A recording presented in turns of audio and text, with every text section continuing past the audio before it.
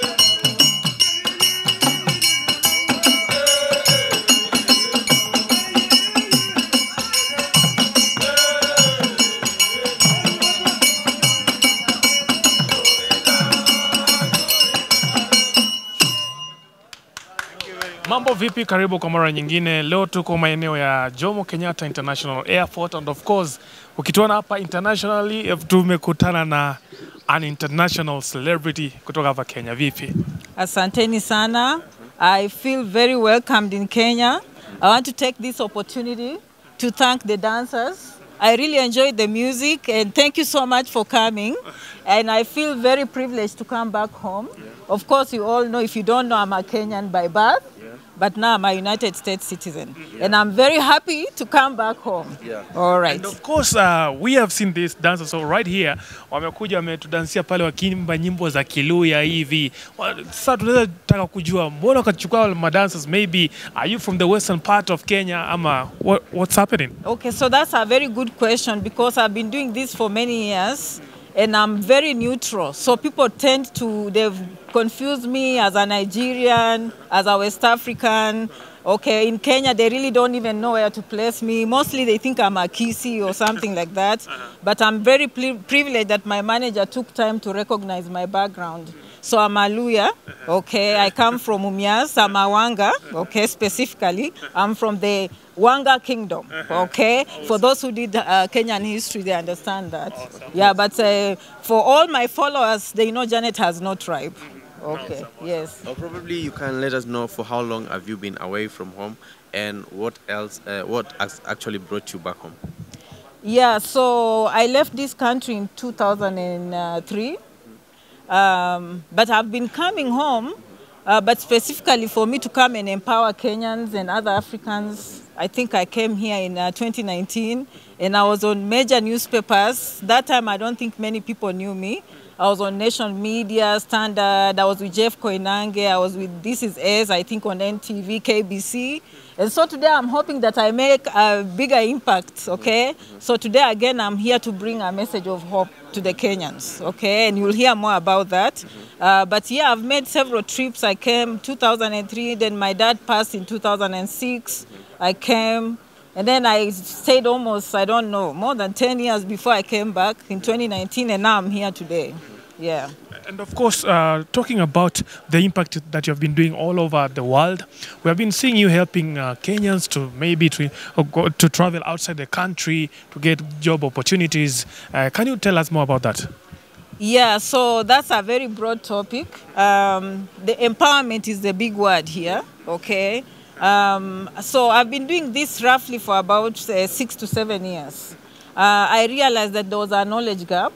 When I went to the United States, I realized that there were many communities, okay, that were there in big numbers. And I realized that they were making an impact in their own communities. And if you know that when you go to the United States, the amount of money that people are spending here, it makes a big difference. So I said, you know, if I can empower people to have the knowledge so that they don't even need sometimes an agent. And also when they arrive in the United States and Canada, can they understand the right things to do so that they have a brighter future? Because the people they leave behind, I'm sure some of you have heard stories where sometimes you don't get a chance to see them again. And no one asks, how come?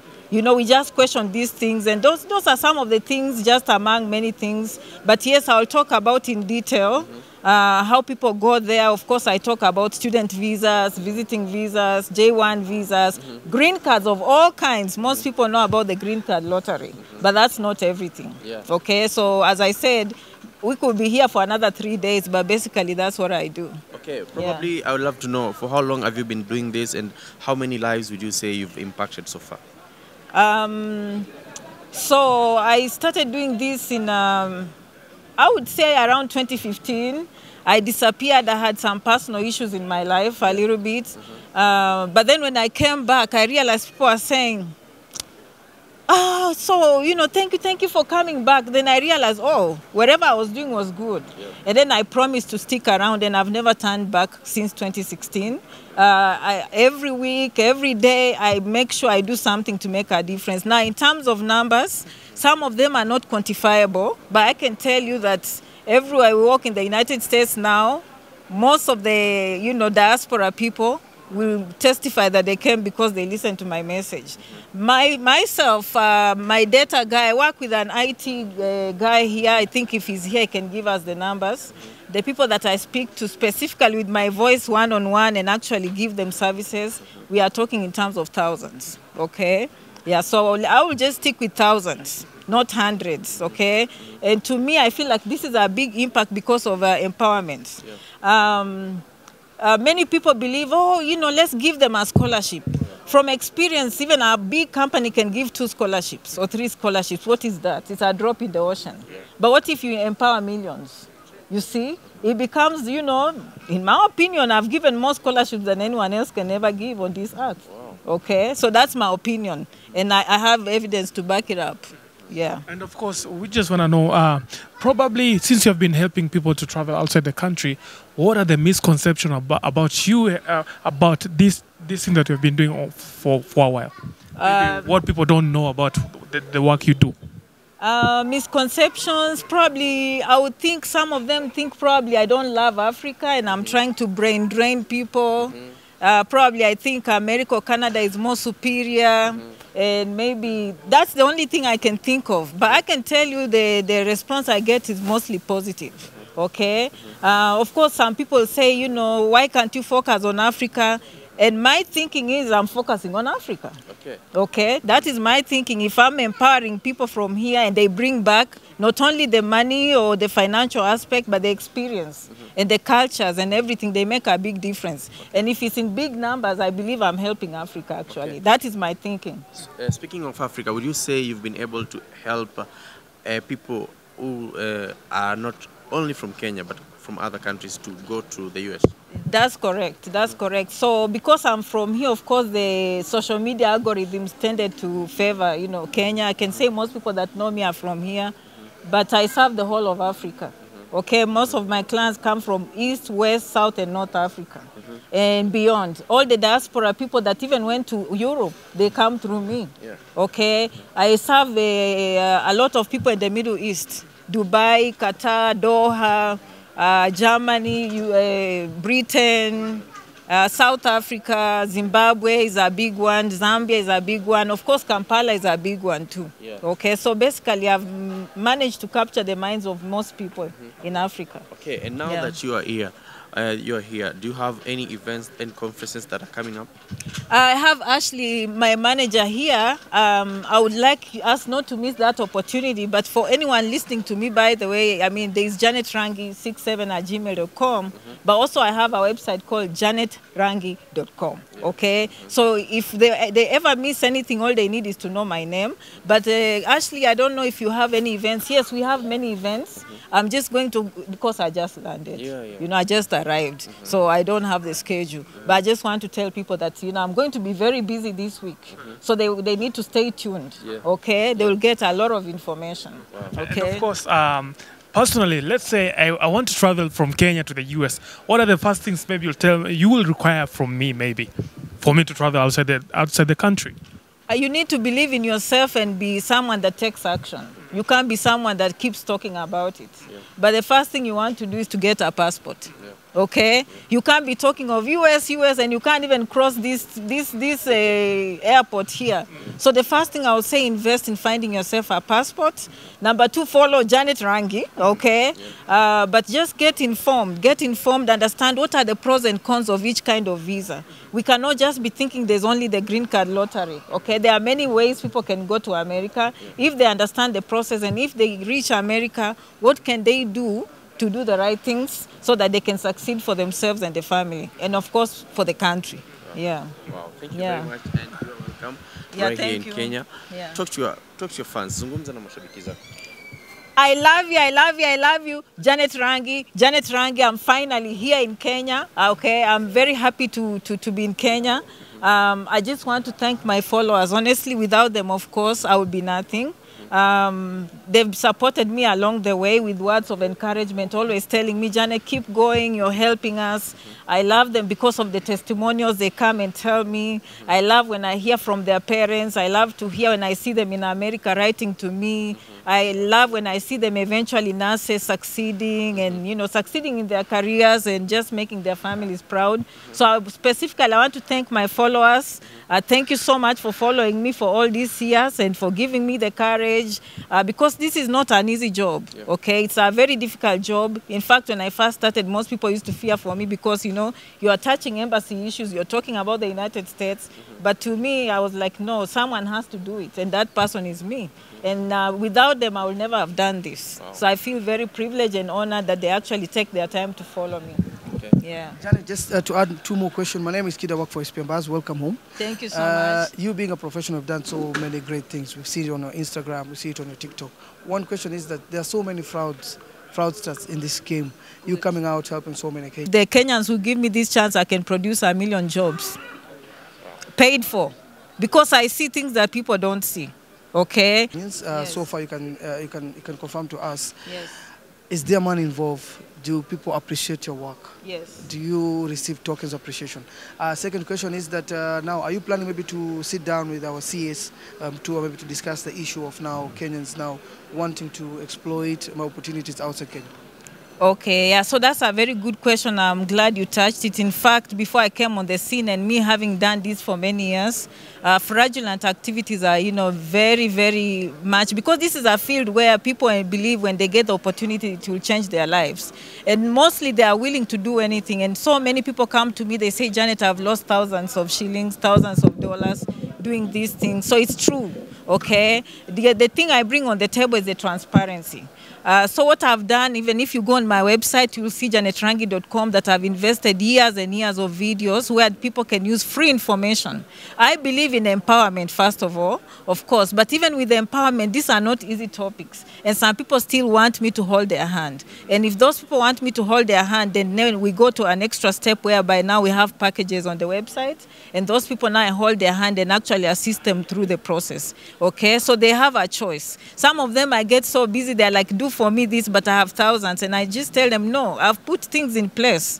So I have topics on every video that anyone can want to watch. They want to empower themselves for free, they can, and I encourage that, because if you're empowered, you can do these things for yourself. And I did that for 5 years, just building my brand, building my name, making sure that everything is free of charge, and then also making and that has brought the fraudulent levels down.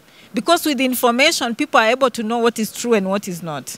So they've started having the courage of doing themselves. And then number two, now they have a trusted brand. They know that even if I fail at the embassy, the work was done. The receipt was given. So that is what I'm bringing on the table. And hopefully many people can learn from me and say, you can succeed by doing the right thing.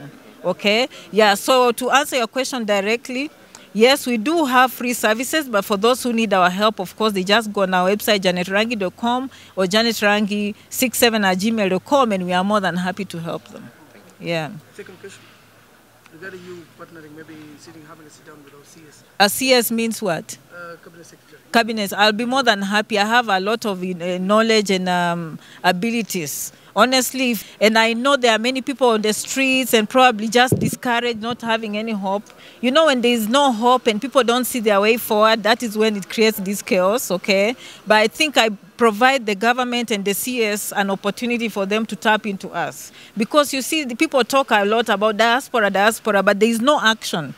And me, I believe in action. I don't talk, I walk the talk. Okay, so if I'm given that opportunity, I will carry it very well, and the Kenyans will be very impressed. I can tell you that for sure. I'm sorry to ask this. Are Kenyans lazy? Are we perishing because of lack of knowledge? Is it that we want things to be done for ourselves? We don't want to do our own research?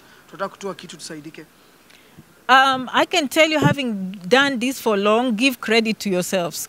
Kenyans are very, very good, okay? They are the ones who have brought me up, quite honestly, okay? They are willing to invest in something that will work for them. And let me take this opportunity to thank Kenyans for that, okay? I've worked with people from many, many countries, and I can tell you Kenyans are willing to invest. They are willing to improve their lives, okay? Now, in terms of laziness, I'm not the right person to say that they are lazy.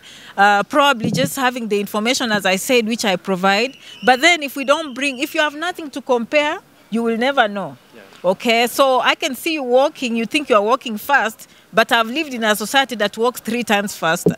But how will you know? Okay, you have to have that information. And that is what I bring on the table. And to answer your questions directly, if you have those numbers, yes, give them to me. My goal is to make an impact in my country. I know what needs to be done, and I know what the young people can do to succeed. Yes. Thank you so much. Yeah. Okay. All right. Thank you so much for showing up. Okay. Yeah. All right. I will see you running. Have a great day. Oh, thank you so much. And thank you so much for showing up at the airport. Okay. Ashley, was that the program for today? Okay. All right. Thank you.